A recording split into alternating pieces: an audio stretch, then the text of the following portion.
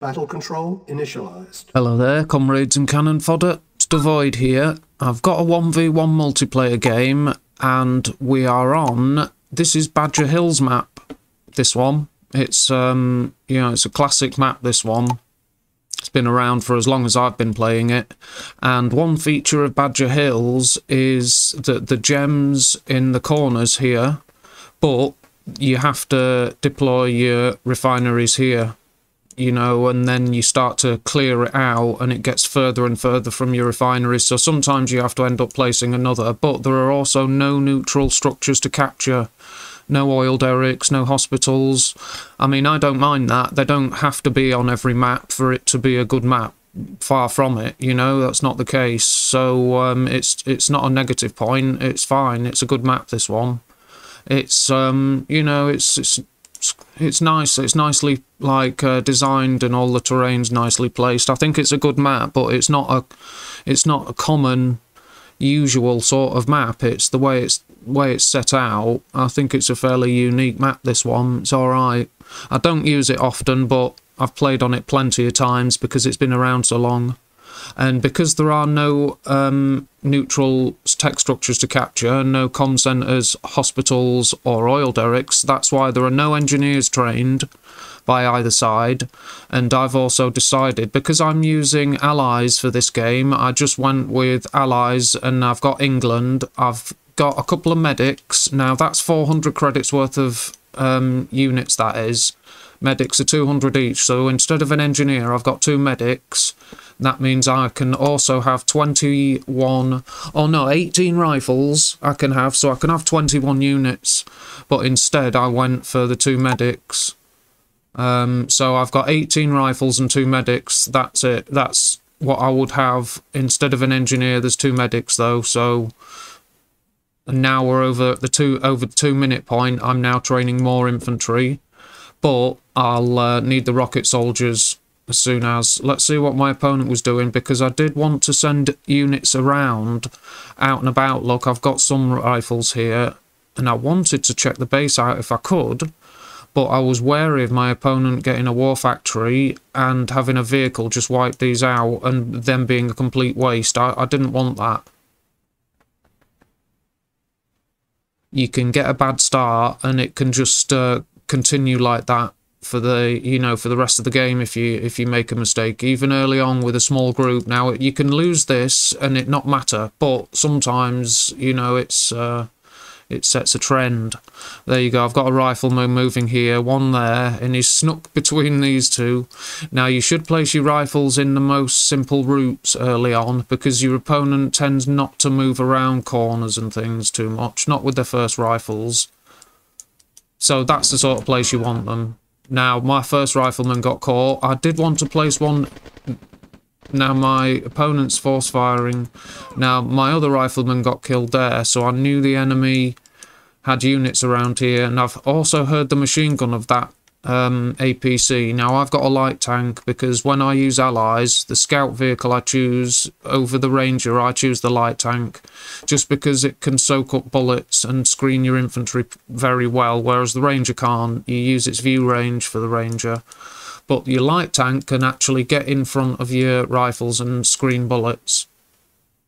So I'm moving forward, but I've got my rocket soldiers with me and some medics, and my opponent's got this in a move command to go and... Oh, right.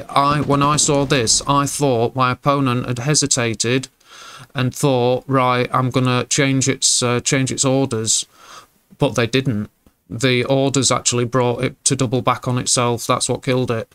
But because obviously I can't see that in game, the orders that were given, that green line, I can't see what my opponent's orders are. So when I saw that, I saw my opponent's APC stop and double back. I thought, my opponent had done that, trying to evade fire or call it off or something, but no. It was following a move command.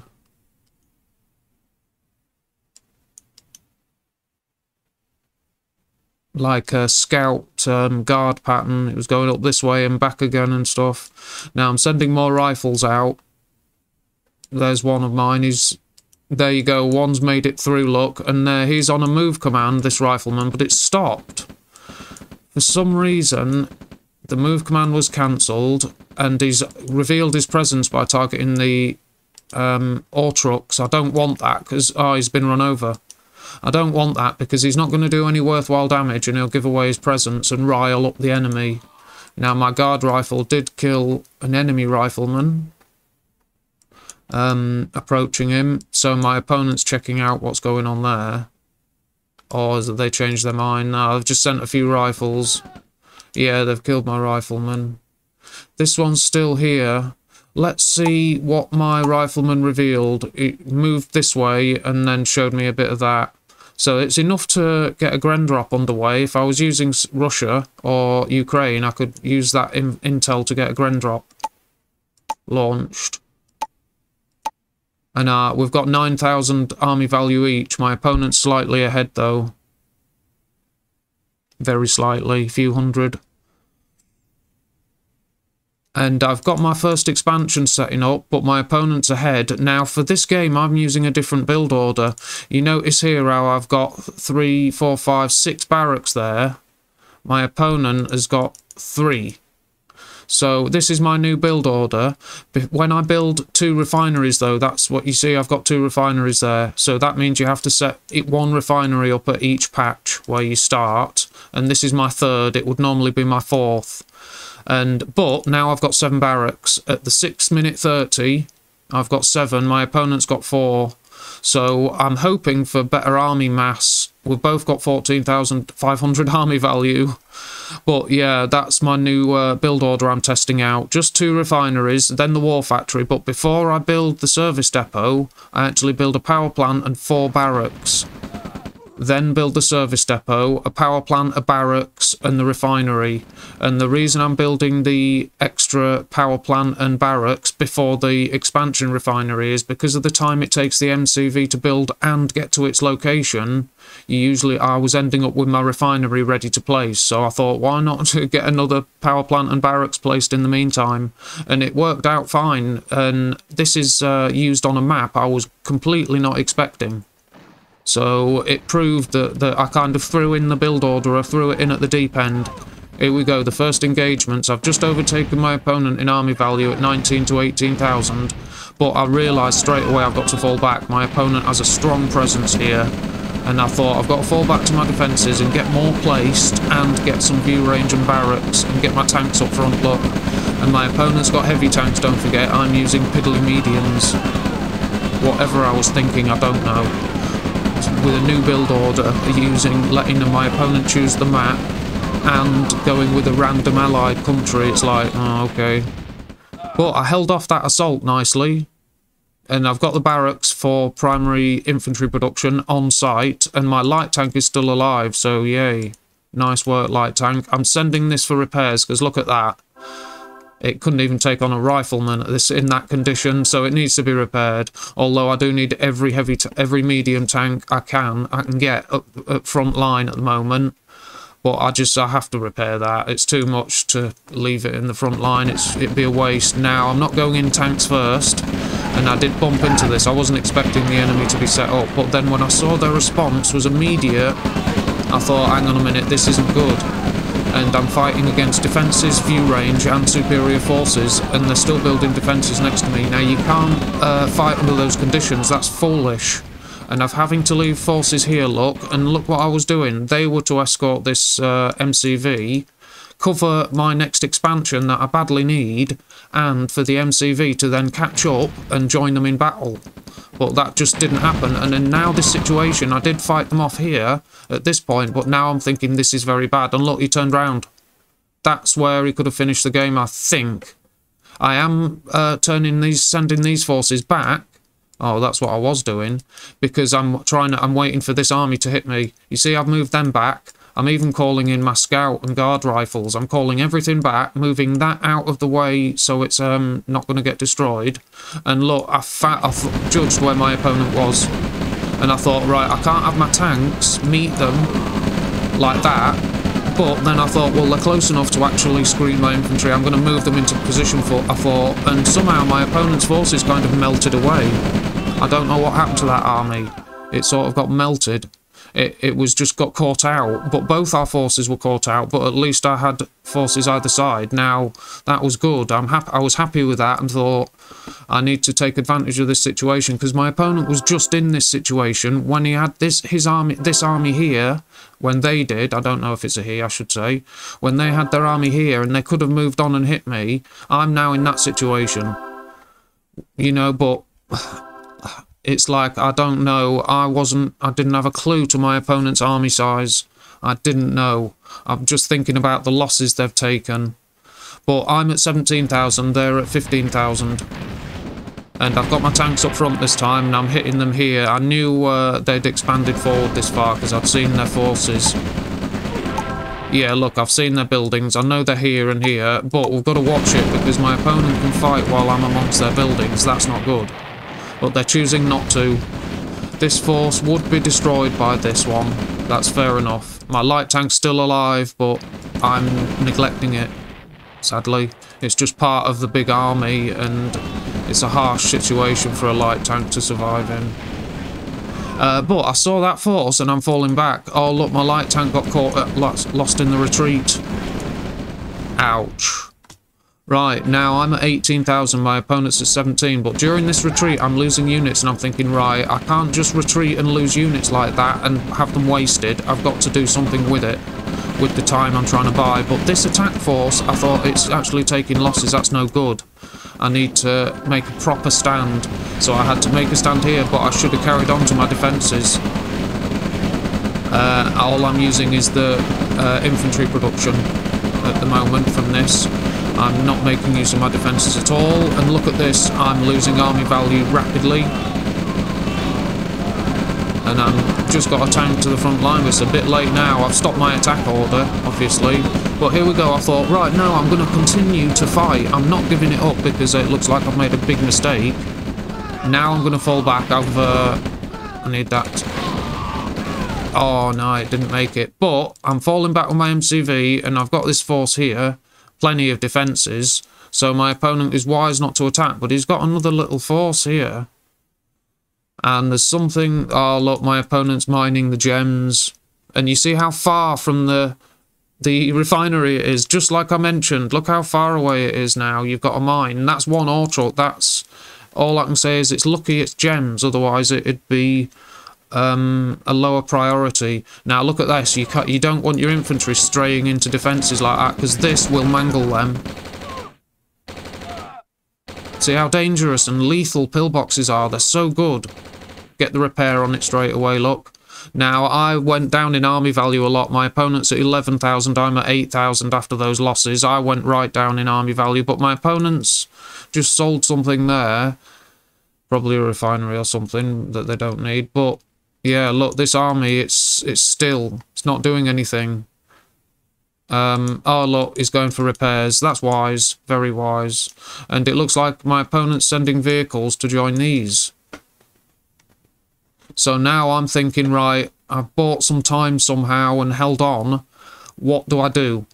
So I got my medium tanks separate, and I'm sending these infantry to guard my newest expansion, because I do actually have money problems. Look, I've got cash problems, big time. So I'm gathering these tanks together as a mobile assault force, like a cavalry raid, and looking for enemy mining operations, looking for enemy ore trucks. So these are on move command, but with attack anything stance. So they'll shoot at the nearest target, or whatever I tell them to, and I'll keep them moving. Now, I want that ore truck, obviously, but a power plant, you can't go wrong with a bonus power plant, look, every now and then. If it interrupts your opponent's build orders and stuff. Now, let's see... Yeah. Now, I've drawn a lot of attention there, look. That's all of my opponent's units. And they're starting to struggle for cash, I bet, now. But I've got these tanks away. Let's see what these guys are doing. Now, my opponent only saw a group of about 5 tanks. Now, that drew their entire army away, look. And that ore truck's still there. That's, they're getting some forced move attacks. There, now look, I'll just pause it one moment. These are spies. Now, my opponent's got 3 grand, I've got 800, so I badly need the cash. Let's see how many make it in. Now, they're disguised as my opponent's units. There's one. That's £1.5 grand nearly. and then I lost 2 spies. But I'm England, so they're only 250. So it cost me 750. I got over about £1.5 grand. I've lost an ore truck though, but that was okay still. And now my opponent's attacking here, but I've got artillery just in time. And defences, tanks are being built on site, and to get those defences repaired, infantry being built on site. This tank that survived the raid is coming to join, and the artillery is pounding the enemy, and they're falling back with that lot. And there's that attack force stop. They left a few units just to hold me up so I didn't pursue them. Now they've got some tanks gathering here, and there's my artillery, and my opponent's calling it here, and that's it. Very nice. Very, very good game. And that was my first game of the day, this one. So, yeah, that was a great battle to start on. I was really pleased with that one because it was a bit of back and forth. It wasn't for sure I was going to win at all for quite a while. Look at that army graph. Look at that. Very even, ups and downs. And then my opponent was ahead there. Then I went ahead a bit, took some losses. My opponent was ahead a bit. And then we were both taking serious losses, but my opponent was ahead, look, for quite a while. Whoa. Look at that army graph and how far ahead they were. Interesting. Very interesting, that. Excellent. Earnings graph. Yeah, my opponent did okay. It was fairly stable earnings. I've got some arcs there. Yeah, interesting. My earnings were far from stable, but they were okay. I managed to scrape by. I was struggling for money for a lot of that game, but I did okay. Like I say, I got by, and I managed to invest in tech in the end. Right, my finishing army, I got 3 artillery pieces, got them to the front line, and I think they were the decisive unit. They basically finished the game for me. And some medium tanks, basic amount of infantry. Combat, it's a 15,000 army value. I haven't got a lot at all, but you know, and I did get into low power. I had to switch the power off to my radar dome to get back into normal power mode, but this is the combat tab. Like I say, I've got a 15,000 army value, but my opponent lost 13 structures, I lost 2. My opponent killed 306 units, I killed 285, and my opponent destroyed 62,000 credits worth of my assets. I destroyed 64,000 credits worth of theirs, so it's a very close fight. Combat-wise, very close. That was a good battle, that one. No support powers in effect. I did train spies, and I did build artillery. I've got my radar dome, but I didn't get any helipads, and I didn't go on to build the GPS or anything, obviously. And the Allies don't get support powers from the helipad anyway. The Russians and Ukrainians get support powers from the airfield at this tech level, but Allies don't. So, let's see, production. I'm building defences, infantry and tanks, standard stuff. No oil derricks, but I've got 9 ore trucks. My opponent earned 102,000, I earned 115,000. My opponent's got a couple of grand, I've got a few grand left. Basics, my opponent was at 21 actions per minute, I was at 29 actions per minute. I'm usually roughly around that, around 29, 30, and there's our scores. My opponent was at 616, I was at 675. It's a very close game, that. Very good battle, very well played to my opponent. Although I don't know who it is, I don't recognise the name, so it's either a new player or a new screen name they're using. I don't know who it is, sadly. But that's not so important. What is more important is the fun, how fun the game was, and it was a lot of fun, very challenging as well, a good, difficult game, so great fun. I love that. There you go, there's all your stats, tabs and graphs, etc. I hope you enjoyed the game as much as I hope you enjoyed watching the game as much as I enjoyed playing it, because it was a good one, a great game to start the day. And like I say, I did test out that new build order, and it seemed to work. And I tested it with a faction I'm not used to, and I tested it on a map I don't use. So, you know, and a map without the standard start with your units, no engineers. So it was all things were at random, basically, to test the build order under live fire conditions. First game of the day as well. So the build order held up, and it's getting 7 barracks very early. I think it was about 6:30. I had 7. So, yeah, you can't go wrong there. But I'm going to continue to test it, and I'll use it with Russia, and also more Allied games. But if you enjoyed this game and enjoyed watching it, then please give us a sub and a like. As always, please take good care of yourselves. And for now, goodbye. Battle control terminated.